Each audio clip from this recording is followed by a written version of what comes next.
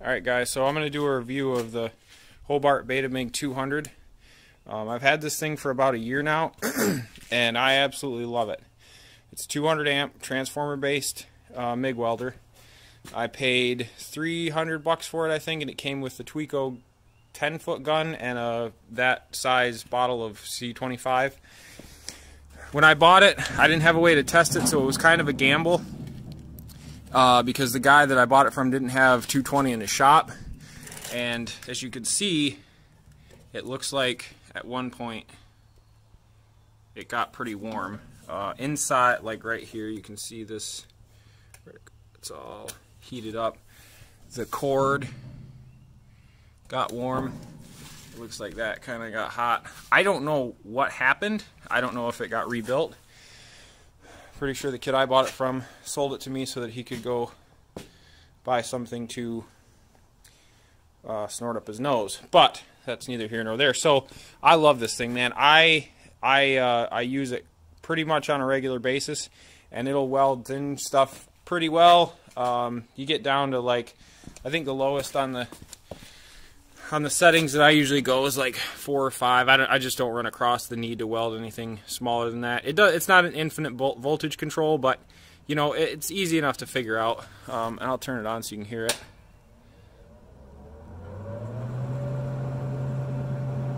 I mean, it's pretty quiet for a machine built in the 80s. It also has a spool gun, which I don't have, and I wish I did, because I could actually use one on a job I'm doing right now. But it is, you know, that's just kind of another feature. If you guys ever are looking for a shop MIG for a reasonable price, I mean, $300 to $500 for these is pretty fair, I think, without a bottle of gas. And man, you know, do your research. But I did a fair bit of research before I bought it. And everybody that I asked said that they were great shop machines and that they used them for years and they lasted forever. So I love this thing. And then so it's a 200 amp machine, and it's got a 1 through 9 setting on the front. And then what you do in here is, this is your low heat. And so that'll go on your low side, it'll go 1 through 9, and then you switch it over to this lug for your high 1 through 9. And it'll show you up here what you're doing. There's your polarity, and then your low and high. Shows what polarity to run for what stuff. There's some wiring diagrams up there. It's pretty cool. It's in pretty good shape. And then the chart. So the reason I have this out, or I'm pulling this apart today, is because I have like a 3.5 foot cord on there, and it's just not enough to get me out to what I need to work on. So I'm gonna pull the cover open and rewire, or add like a 10-foot cord. So let's get started.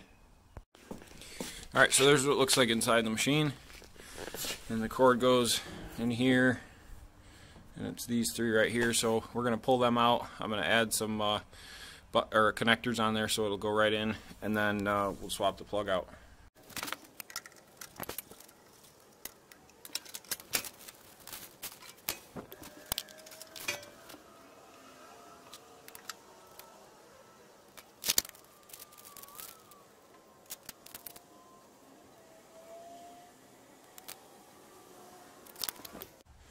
Alright, so what I have to do is I have to take these, I have to cut this here and wire nut it to this new one, this new old one, because I don't have the right size connectors to go on this thick of cable. Now this isn't the right way to do it, and I don't like doing it this way, but since I'm the one using this machine and I'm the one doing it, I'm going to wrap it in electrical tape that's rated at 600 volts, and I'm going to wrap it several times. I'm okay doing this. This is not something that I would recommend to do at home unless you're confident that you know what you're doing. If you don't do this right and you have 2 wires touching, or the hot wire, this is 220, so you have 2 hot wires, either one of these were to come loose and touch the side of the case, you could cause serious damage to your machine, and you could potentially burn your house down. So don't do this unless you know what you're doing.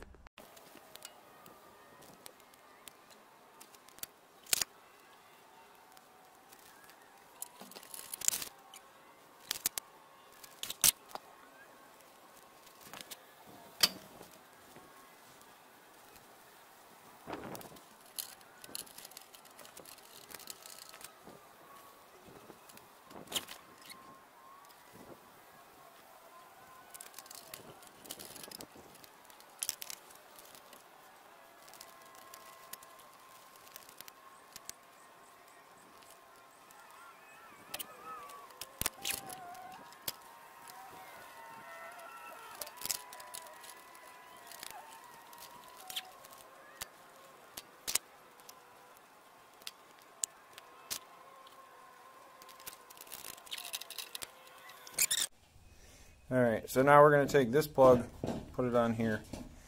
Pretty simple. 3 wires, 2 hots and a ground. So let's slap that on and then we should be good to go. Alright, got it all back together. I didn't film the rest of that plug because I didn't think you'd want to hear me talking about your mothers like that, and that thing was a whore. So, really stupid design. I don't know why people do... Why people gotta be so stupid?